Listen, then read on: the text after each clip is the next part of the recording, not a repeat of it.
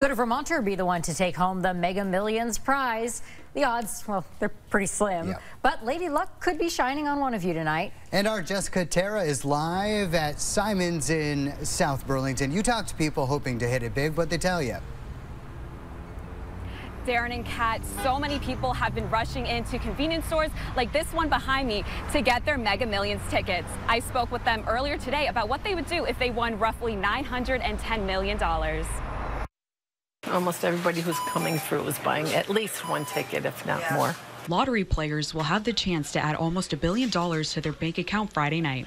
It would break a stretch of more than 3 months without a big winner. Monique Yergo of Fairfax says she would give back to her children if she won. Pay off my house, pay off all the kids' school loans, buy them all a house. Vermont lottery officials say it's been a while since a Vermonter won the Mega Millions. We have had a $5 million Mega Millions winner who matched some of the numbers back in August of 2016. After the recent flooding, Yergo hopes those that lost their houses and homes can hit it big. They need the help more than I do, you know? Yeah, I mean, some people have lost everything. I see it on the news all the time, and I just want to cry. Other Fairfax residents like Samuel Irvin will not buy a lottery ticket. I just don't trust that it's a real thing anymore.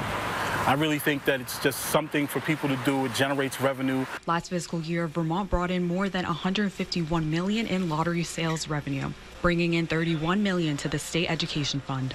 Now with a big jackpot up for grabs, Vermont could cash in again. Owner of Hans Deli and Grocery says it's been a hectic day. It's a big day, honestly. A lot of people are buying the Mega Million ticket throughout America.